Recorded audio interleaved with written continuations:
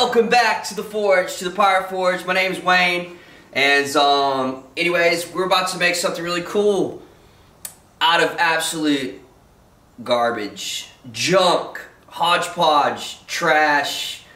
You know, trash to treasure. Another person's trash is another person's treasure, but something like that. I've got a friend of mine making something special for his dad. His dad's been following my work for years now.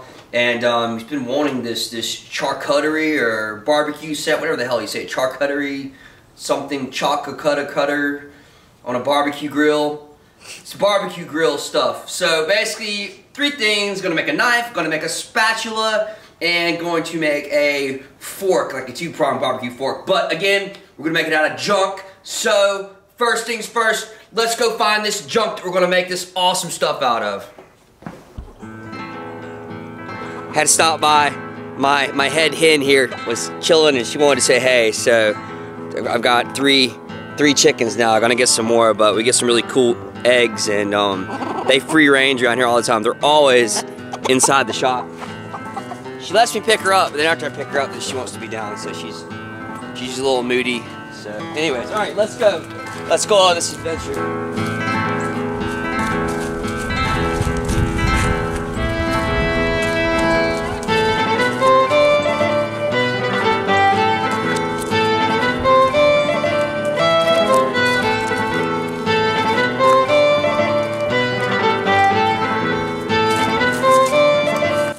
Y'all ever seen that movie Jeepers Creepers? Well, this is like the Jeepers Creepers truck. It just showed up here one day. So anyways, I got some good garbage inside of this old truck. We need some steel to make this out of.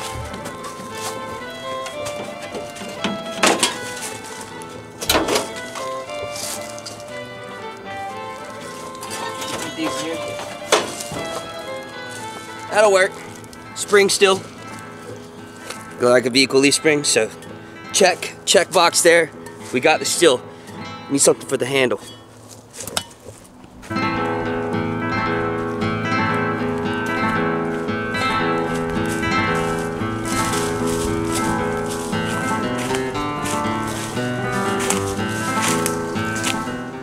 This is the Pirate Forge shipwreck. The Great Flood of '79 is what I was told as we brought this in here. But we have a pirate vessel here. There's lots of goodies in here, and I'm pretty sure we've got some old wood down here, some teak wood. So teak's really nice. Let's go digging.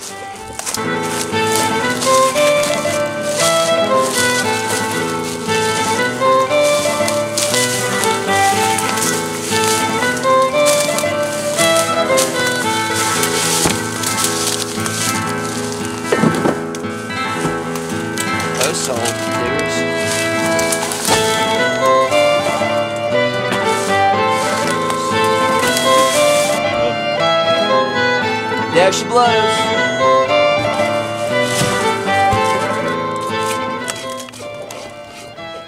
don't know what this is.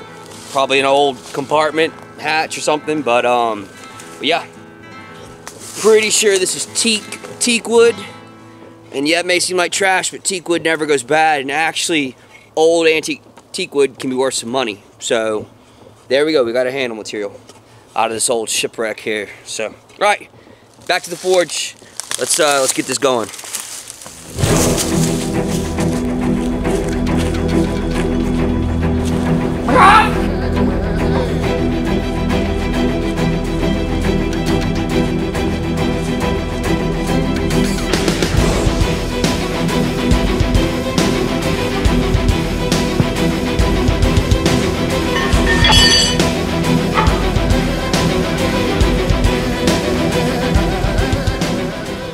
Alright, back in the shop. We got our garbage. One rusty old leaf spring. Got some good thickness to it. And then we got some old teak wood. So, we're going to fire off the forge. I'm going to start off getting this in here. I think my idea is to get this, once I get it into the forge, straighten it up. Then I'm going to start to upset it, to thicken it up a little bit, make the stock a little bit thicker, because I'd like the handle area to be a little bit thick, and then forge it out into the blade, the fork, and the spatulas. So really have no clue what I'm doing. I haven't even drawn anything out. We're gonna just work from my head and see what we come up with. So let's do it.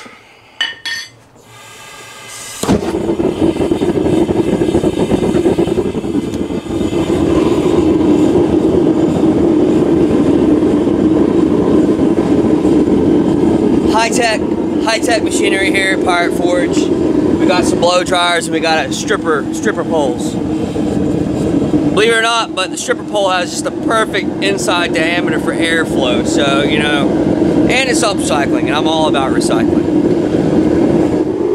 Alright, I'm gonna put this leaf spring in here. Sometimes I put coatings on this stuff and it makes really weird colored flames. My advice to you guys is stay the hell away from it. Put it in the forge and get the hell away from it. Let all that shit burn off of it. So let's put it in here, see if it does any crazy colored flames, and we're gonna go chill over there for a minute while it gets up to 10.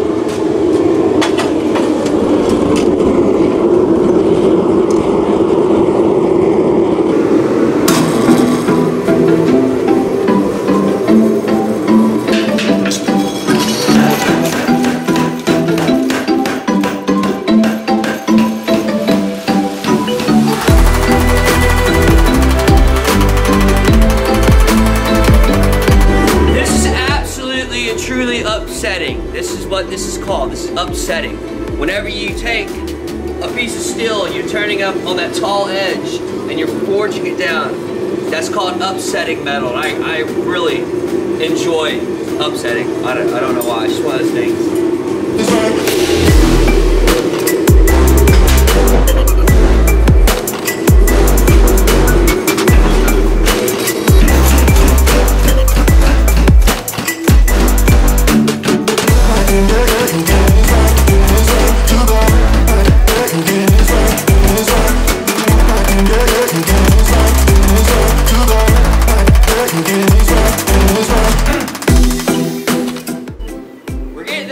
Started down there, you see the thickness, so it's getting slimmer, getting wider.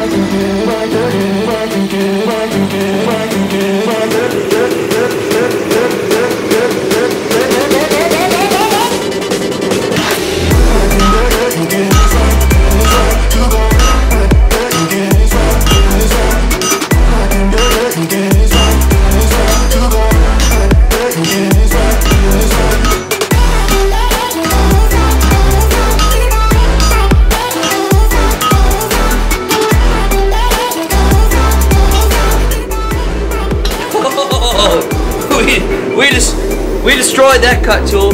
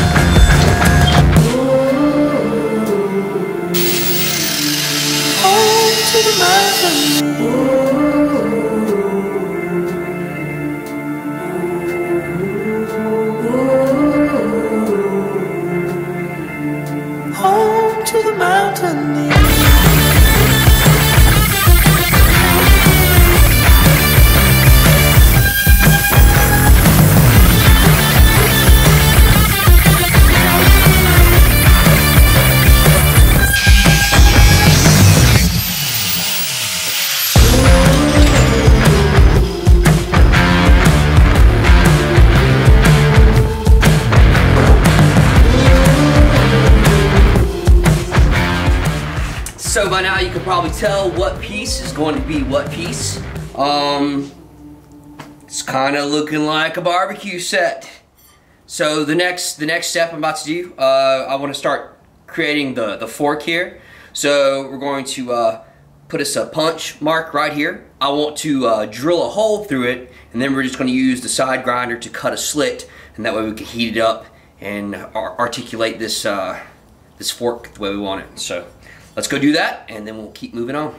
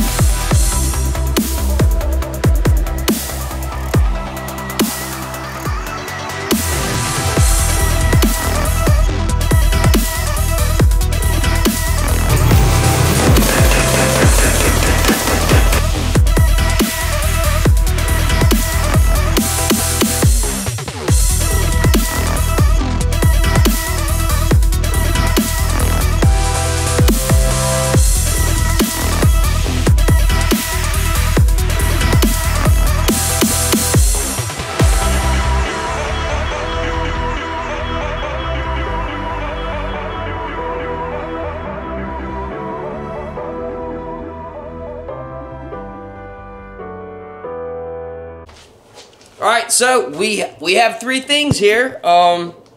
Three metal turds, but I'm gonna polish them. I'm gonna make them look. I'm gonna make these turds into something nice. So, but still, started from that leaf spring that was about that thickness right there, and forged out these three things, and they're very rough.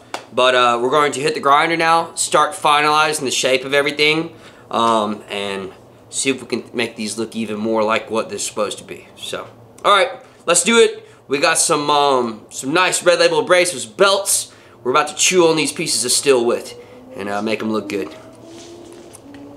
So.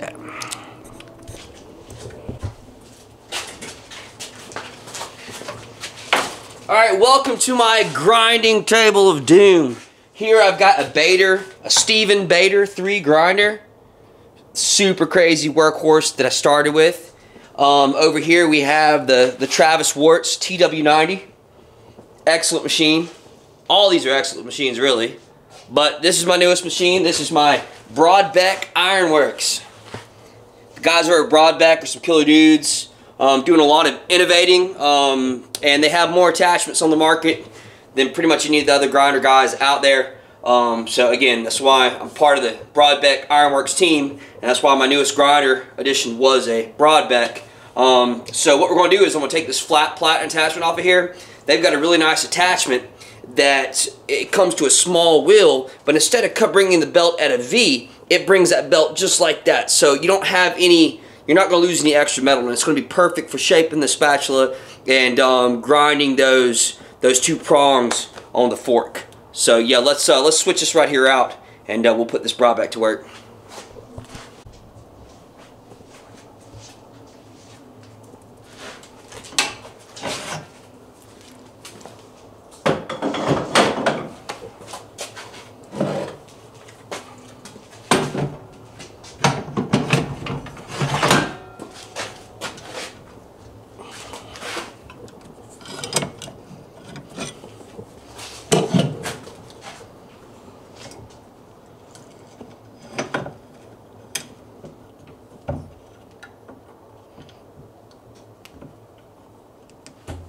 All right, and that's it. Yeah, this little roller right here drops that belt down, where the imprint of that belt is just nothing but just this right here, so you can get right inside of where you need to go. Very nice.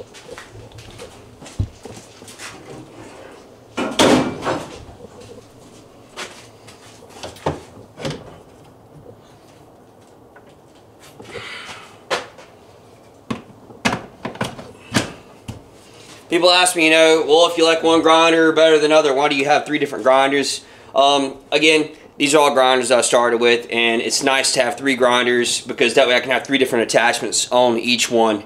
And so again, all these grinders do serve their purpose. But like I said, just the Broadbeck. If I was someone coming out here to getting into bladesmithing and wanted to get a professional grade grinder, for the price point and then for everything you're getting with the grinder, and again the customer service from the guys at Broadbeck, this is the one I tell you guys to go out there and snag. So yeah, but just like everything else in life, you can never have enough of them, so the more grinders the merrier. But anyways, all right, let's get on this thing.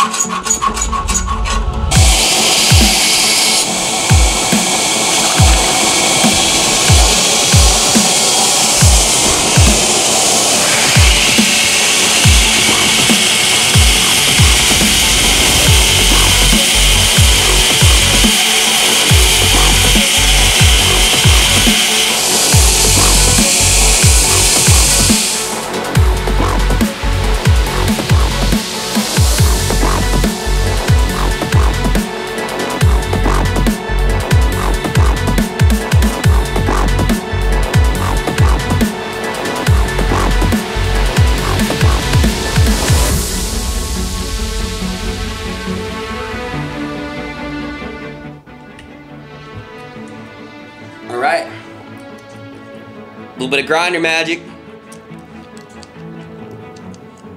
We're looking good.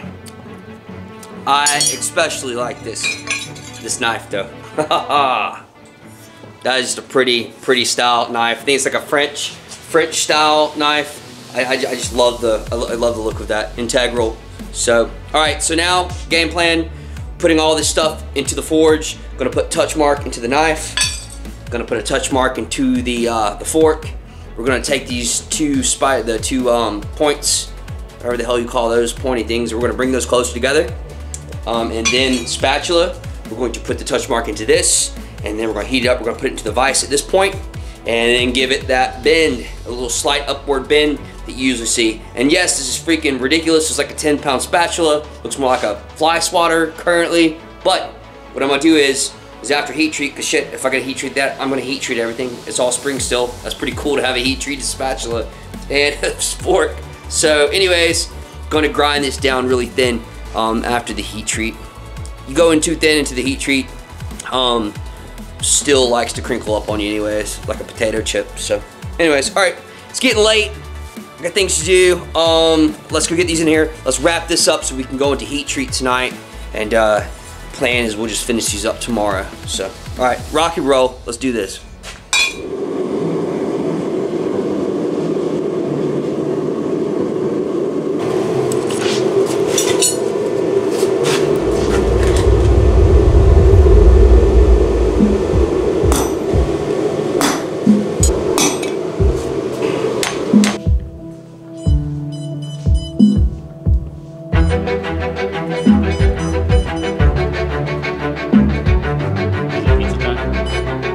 Getting there, almost. All right, we got this kiln programmed.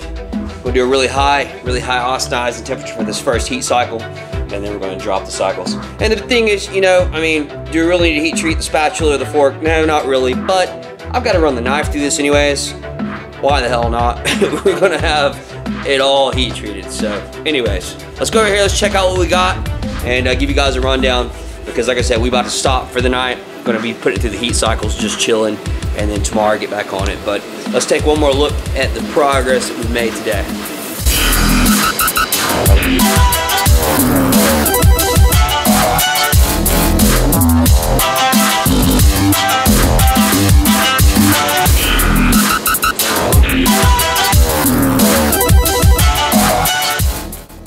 So yeah, I mean, from an old piece of crap leaf spring to these, and they're still rough, but I mean, pretty good looking.